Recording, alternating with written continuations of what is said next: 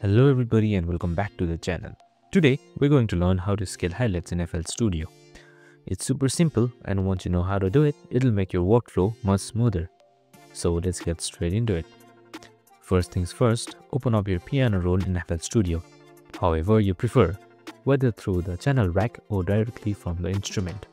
Now, if you don't see any highlights on the scale in your piano roll, don't worry, just press Alt+B and the scale highlights should instantly pop up, making it easier to stay in key.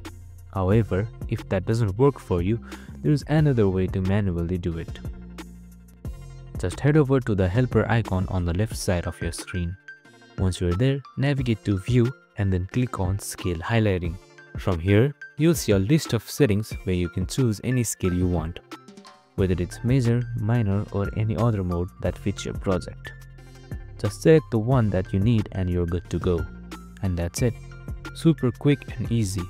Now, your FL Studio setup is even more efficient and you won't have to guess notes anymore.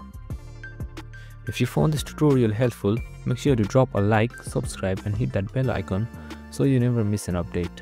I've got plenty more FL Studio tips and tricks coming your way, so stay tuned.